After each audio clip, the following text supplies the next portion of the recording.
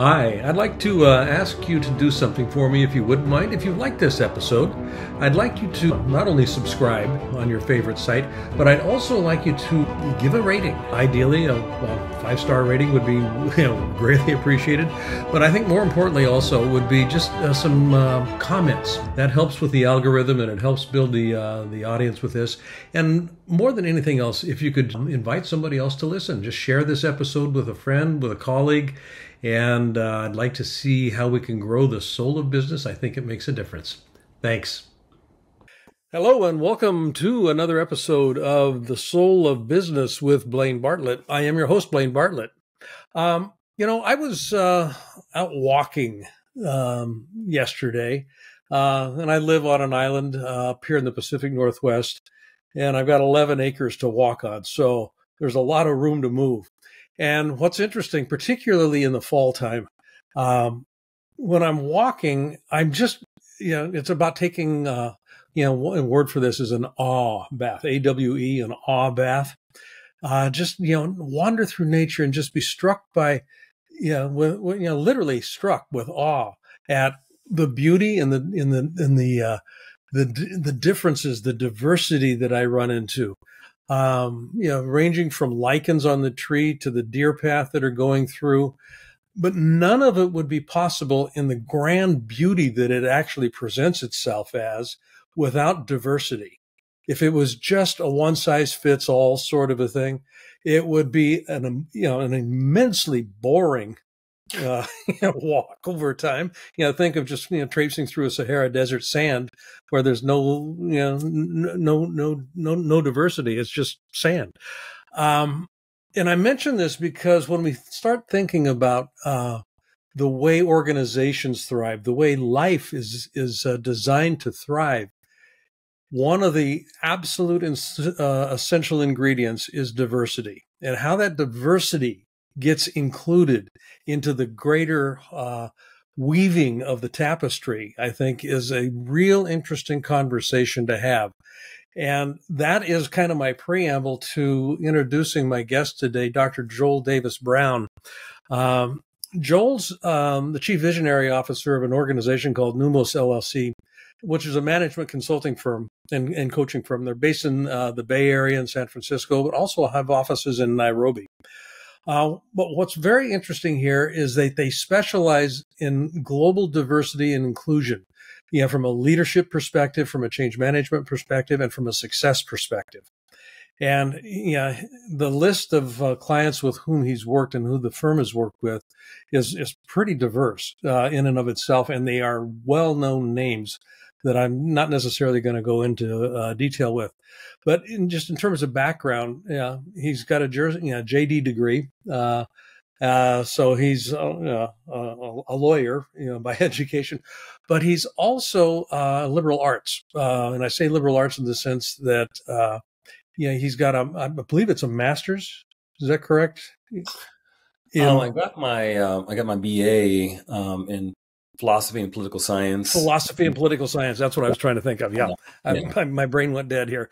When you talk about a diverse educational background, the richness that kind of a background brings into play here, I think, is going to be a very telling piece of how we actually conduct this conversation.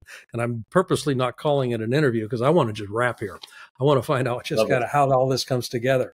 So, Joel, welcome to the show. Thank you. It's a pleasure to be here. And I love the terminology. Let's rap. Let's have a conversation and dialogue. So I'm all for it. Thank you for having me. How did you, we're going to take this DEI nature here, and I want to eventually move it into a conversation around business specifically, but just as a general overview, how did this get a hold of you? That's a really great question. How did it get a hold of me? From lived experience, from working in organizations and seeing not only my other people's experiences, but my own experience where you have ideas, you have talent, you have insight, and to see that being wasted, dismissed, overlooked, or neglected simply because you didn't have a certain profile. So what I started to think about is not only how do I create an environment for myself, but more importantly, how do I make sure that other people don't have the similar or same experiences that I had? So that's where the interest came. And when you talk about the tapestry and the diversity of the people in the workforce, we all have different ways of doing things. And I know that sometimes you talk to business leaders, and I talk to quite a few daily, and I am a business leader, that there's this perception that there's a universal way of doing things, and that universal way of doing things is the only way that things are done, right?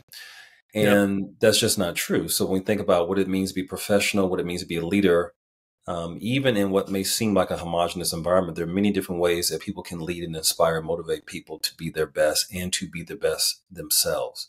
So what we want to do, and what I wanted to do, was to figure out, well, how can we tap into that?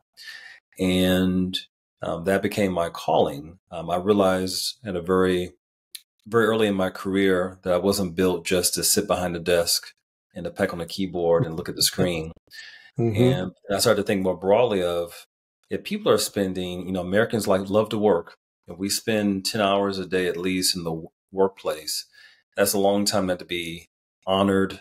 That's a long time not to be affirmed and validated. So what can we do to change that so that people don't spend, half of their day, however many, whatever percentage of their existence, not feeling seen, heard, or respected? Because that's a lot Yeah. of time and that's a lot of energy. So that's what inspired me to do so, and then to think more broadly. Yeah. Yeah. That last,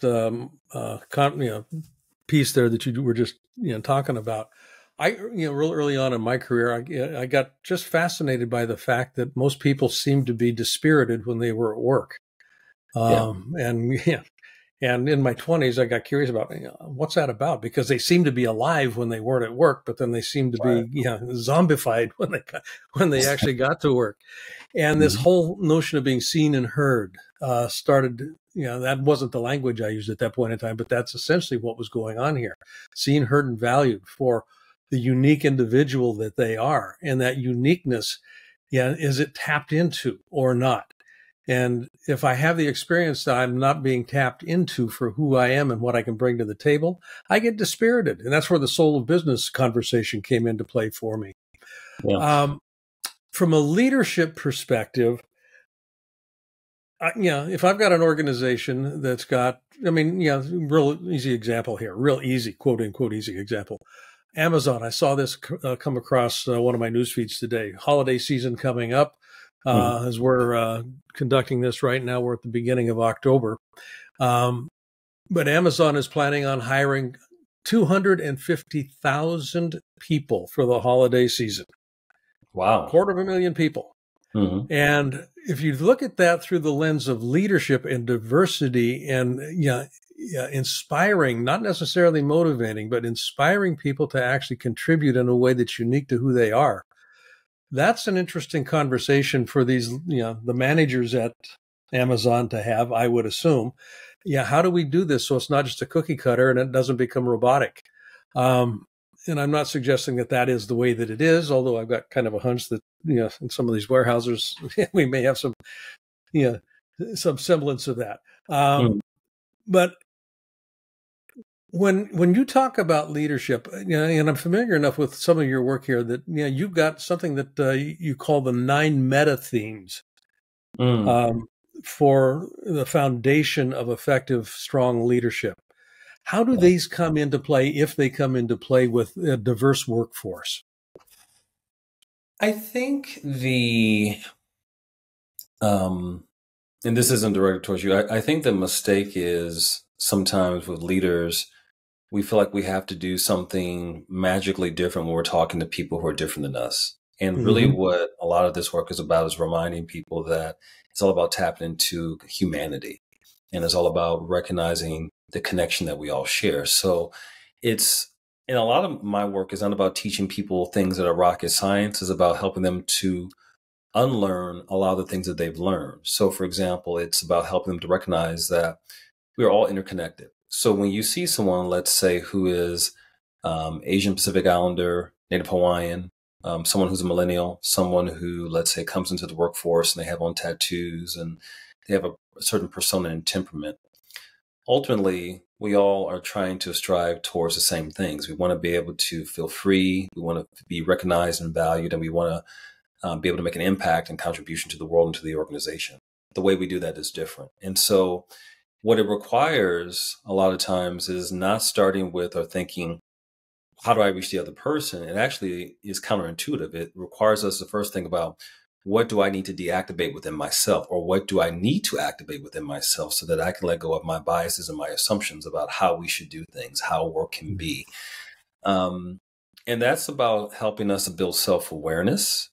That's about helping us to recognize, again, how we're all connected and how we're part of a community, and to build relationship. Leadership is about building relationship. And that doesn't mean you're becoming best friends. And I know someone listening to this may say, so you're actually asking me to build a relationship with, or let's say a company like Amazon, to build a relationship with 250,000 people.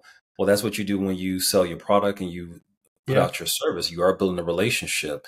Companies such as Apple, for example, sell people on what they're going to benefit from, or how they're going to benefit from having the device that I'm speaking to you on right now, or how much easier their life is going to be. So there's a value proposition, and there's the idea in that exchange that by giving you the service and the product, your life is going to be better. So that is a relationship. There is an expectation there, right?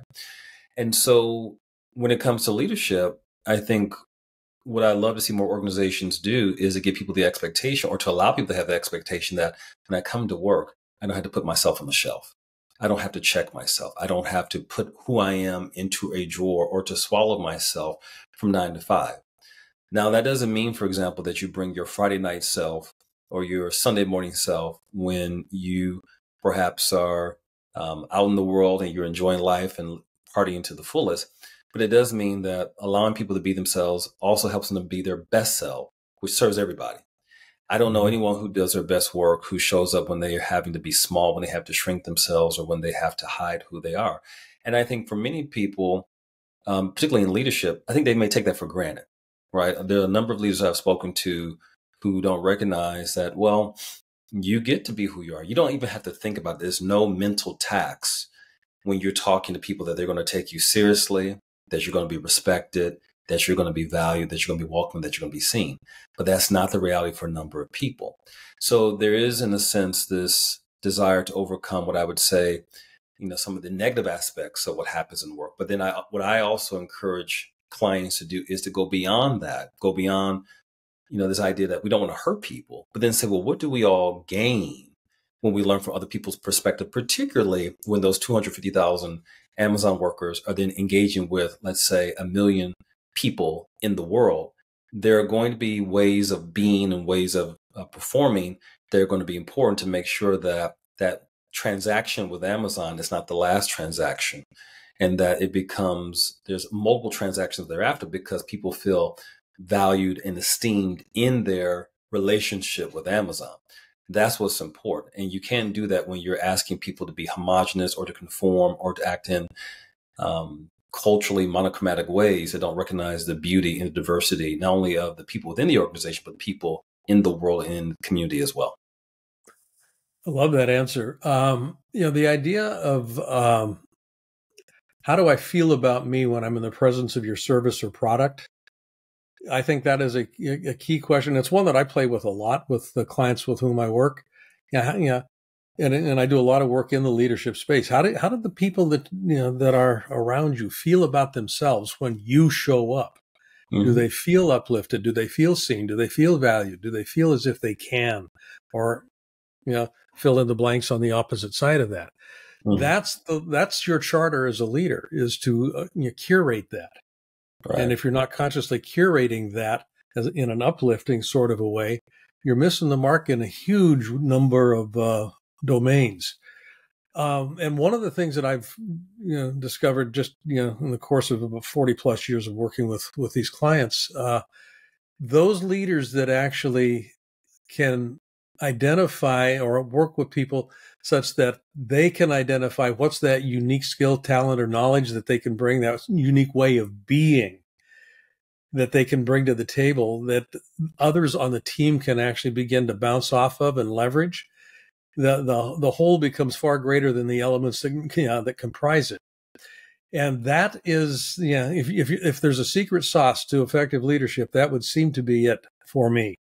It's being able to gel a team so that it's performing in ways that you would look at individual contributors and go, don't know how you got here. Sort Exactly. of a thing. But together, I can see that we can sort of a Right. deal. So within the context, and I'm going to kind of bring it back to the DEI conversation here. There's been such politicization. How do you say this? It's been so politicized Yeah. and demonized that, and in a lot of the cases, it's just been kind of a facade that's been put up, almost in a greenwash sort of a way. So the companies can say, well, we did that. If we're really going to take a deep dive in it and leverage that from a transformational leadership perspective, how do we go about doing that, in a way that keeps people engaged without blowing things up? I think number one, we have to help people realize that being inclusive and being equitable and being diversity minded is not separate from leadership. I think that's the first thing is people think that, oh, I become a leader and now I'm being asked to do something different. If you are running, managing, leading an organization group, and when I talk about leadership, I also say to people, leadership applies to your entire life. So your family, how you show up in your community, and how you conduct your business with the person you see in the mirror.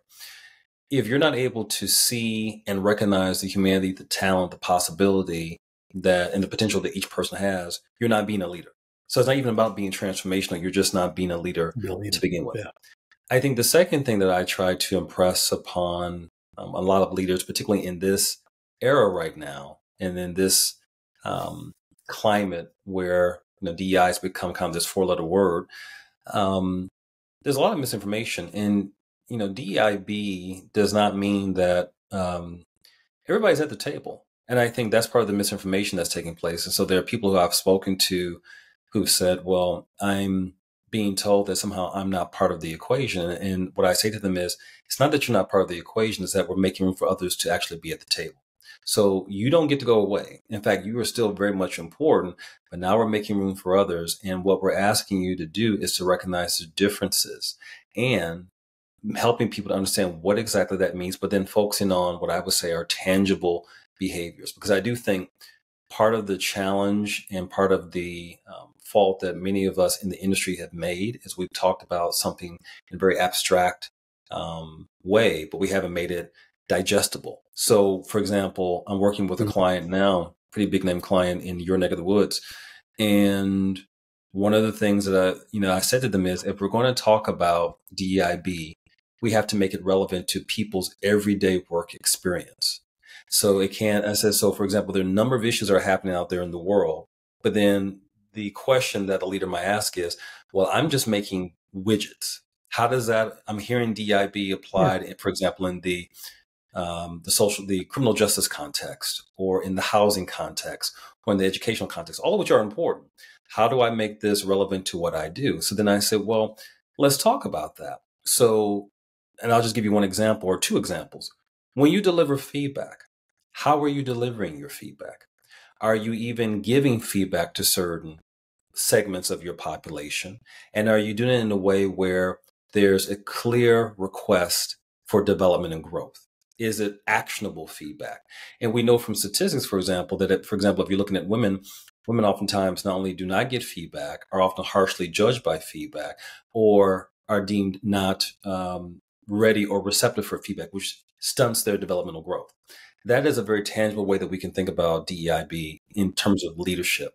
Let's look at decision making. When you make decisions, are you being solicitous of all opinions? Are you making sure that your decisions are inclusive, even if you decide ultimately that this is a direction we're going to go in, which may be at odds with someone else's opinion of how you should conduct what you should do? Are you being transparent? Are you making sure that people are on board? Or is it kind of this command and hierarchical culture where you just say, this is my decision. I've gone off on the vision quest into the desert. I've made this decision. So when you break it down that way, what happens are two things happen. One, people realize, oh, now I start to see how this stuff really matters. And number two, these are things that are important to me. So even if you don't identify, for example, as a member of a historically underrepresented group, who doesn't want to feel part of a decision-making process? Who doesn't want to get feedback in a way that allows them to be better? So then people start to understand that these concerns are not alien. They're not supernatural. These are real things that will help us all to perform better and to achieve our organizational mission. So that's really the key. And I think also recognizing that when people are bringing their expertise, how can you achieve your mission when you leave half of your team behind, or you're not Hmm. allowing people who have ideas, but because they use a different pronoun that you would expect, or because they're LGBTQ, whatever the case might be, you're not recognizing their talent. That hurts all of us. And I think part of the challenge in the world right now, when we look at some of the critical issues that our country and our world are facing, we're in this position because we have not, again, opened up seats at the table to leverage all the wisdom that's out there. And that to me is scary, because I think to myself, we probably could have figured out cures for disease. We might have been able to solve some of the issues related to climate change. Some of the wars that are taking place around the world might have been quelled if we simply took into account the wisdom, expertise, knowledge, and lived experience of all people. And that's what strikes me. So you talk about walking in, where you live. And I remember going to places like Tulsa, and this isn't to besmirch Tulsa, or going to places like Memphis, or just looking at our country and thinking, where would we be if we simply are not dealing with these issues like, oh, you look different. Oh, Yeah, you are disabled. That's what's frustrating to me. And that's what gives me even more passion to say, I don't want the next generation to have to deal with this, because they won't have the luxury to, because the issues are going to be even more critical and dire than what they are now. absolutely. I used to do, well, I still do, but one of the programs I used to run years and years and years ago, had to do with personal power and Mm. change in organizations. And one of the exercises I would do pretty regularly was bring two people up to the front of the room, just have them sit there facing each other, and then ask the audience, tell me what you see, tell me what you notice. Mm. And they would start describing, first of all, they would start with similarities. Well, they're two human beings, but it would quickly diverge to differences. Yeah, that person's different in this way, that person's different in this way. And it struck me very simply that the default for most people is to sort for differences, and then that othering begins to become an alienation. They're Right. not like me, so because I've got no place to put them. As soon as I start to other and say that's different than what I experience for myself, by definition, it's moved outside of me, and it's a them at that point in time. It's not an us. Right. And that conversational dynamic, and that's really where I would kind of key the whole program, was the language we use both creates, but it also reflects reality. It reflects an internal reality that gets manifested externally, but it also creates a reality that if we're not conscious of what's going on, we end up having stuff happen that is not going to be something that is going to be generative in the long term. It can actually be very punitive for the organization's ability to actually be effective, in the long run. Well, that's why it's important for leaders when they're talking about DEIB, diversity, equity, inclusion, and belonging, and want to have done their own work to understand why is this important. I can tell you, and I'm sure you've had this experience too, how many leaders I've had who've approached me and said, we want to do DEI work. And I say, my first question is always very simple. Why? Why? And I've had people get very frustrated, flustered, defensive. Well, it's just obvious. And I said, if you can't articulate it for me, and if you're not clear, then this initiative agenda is going to sink. Why? Because you don't understand the business imperative, the moral imperative, and the humanistic imperative. And if you frame it in a way like what you just referred to, where it's seen as, oh, woe is me, we're just trying to follow the latest trend, we're trying to make sure we don't get sued, why would anybody be on board with that? Why would that inspire people? So what I say to, and what I've talked to leaders about is, you've got to be able to understand and talk about why this is a win, how everybody benefits, why there's joy in doing this work. And I don't use that term joy loosely. It's one of my core Mm-hmm. values, but it's also something that I say to leaders, you got to be able to figure out what's the positive aspect of this. Yeah. Doing this work brings people together. I mean, there's tons of studies out there, whether it's the Aristotle project at Google, which is Yep. well documented, There's many other studies out there. So I tell leaders, if you don't understand the metrics and the reason why diversity benefits business, it's not because there isn't evidence. It's not because there's research or there aren't facts. It's willful ignorance to some extent. But the other thing I would say is when we're thinking about, why this work is important is because it helps us to work more synergistically. It helps us to develop the best solutions. It helps us to reach more people, and it helps us to do our job in a much more effective way. That's ultimately what this work is about. And so to the extent that leaders have done their own work and they're able to articulate a clear vision and reason and message for why this is important, then I think you're setting your leaders and your organization up for success. The problem is too many people have not done their own work, and there are plenty who have. But there are some leaders who are not doing their work and don't understand why this is important because of their own blocks and their own barriers and their own biases around this work, thinking this doesn't apply to me. This is going to take away unnecessary time. This is something that's going to be a drag on our finances and our profit margin. This doesn't make a whole lot of sense. This is going to be demoralizing. And so when you sell it that way, I always say to people, if I bring I don't know what your favorite meal is, but I'm big into soul food. So if someone brings me soul food and on a trash can lid, even though I love soul food, well, of course I'm not going to eat it because of how it's been presented. So if you bring DEI on a trash can lid, people are going to want to keep it in the trash. But if you bring it on the silver platter, if you bring it in a way that's elegant and refined and compelling, then people are going to be more apt to at least be receptive. And not everybody's going to be receptive. But if you can at least get, I would say, a critical mass of people who are, then you can work with that middle range of people who are skeptical. And then you can get them to be converse. And then those people who are entrenched, you can eventually say, see what's happening, see the developments. This is where we're going. We want you to get on board, and this is how it could benefit you. And that's how you're able to move the organization forward. And you have to give yourself and give the organization enough time for that to happen. This isn't going to be, these measures aren't designed to be things that take place over a month or a quarter. You have to have long-term investment and long-term commitment. Yeah, it's not a one and done, quick fix sort of a thing. Not at all. There's two pieces here that, we're coming to a kind of a point where we need to begin to wrap, but I don't want to wrap without going into two areas here in specific here. One is a distinction between equity and equality. Yes. And if you could, kind of paint a picture about what's the difference here? Because when we're looking at DEI, we're really not talking about equality. We're talking about equity in the workplace. What does that look like? I'm so glad you brought that up and asked that question. So equality is guaranteeing an outcome, and equity is guaranteeing opportunity. They're two different things. And so the best way to describe it is to tell a very brief story from my days at the University of Minnesota. I was a resident assistant, and occasionally we had to run fire drills. What we realized, of course, is that when we rung the bell, so everybody can hear the siren, that people who were hearing impaired couldn't hear it. So we realized that we had to create a different system, flashing lights, so that all people were apprised of the potential danger. That's equity. Equity means taking into account a person's unique social circumstance to make sure that they have equal opportunity. It doesn't mean that you're saying that everybody has to, everybody's going to reach the same, the finish line at the same time. And it doesn't mean that everybody's going to always succeed, but we do want to make sure that people have the opportunity. And the challenge, of course, with DEIB, what we see in the world is that we're asking people to compete when they don't have they're not coming from the same starting line, or they're not coming from the same starting block. So equity work is designed to level the playing field to say, okay, what might be a reasonable accommodation based on your historic circumstances or your social identifier, so that you can actually have a reasonable chance of succeeding in the job.